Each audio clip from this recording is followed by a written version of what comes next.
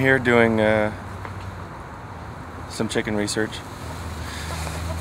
When I was offered the opportunity to, rather than live in a hotel, to come and live with the chickens, I felt like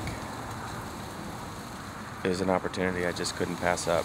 A lot of people feel like, oh, you're doing a comedy, there's no research involved, there's no, I don't know, you just jump out of bed and read the script and you're done. But the best results are achieved through a pretty scientific approach.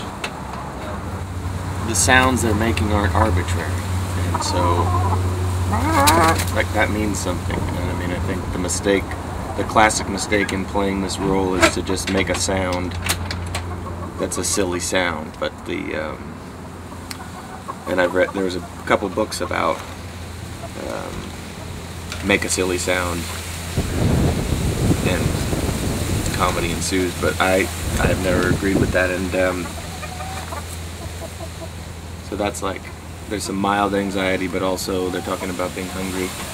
There's something about, you know, a birthday. I don't know if there's a birthday coming or whatever, but there's, anyway, the trick is to just pay attention to what their dynamic is, hear the sound, then it just becomes pretty obvious that there's some communication happening. And so when I'm going to be doing the sounds, I'm going to apply the same philosophy. I don't make a chicken sound unless I'm saying something.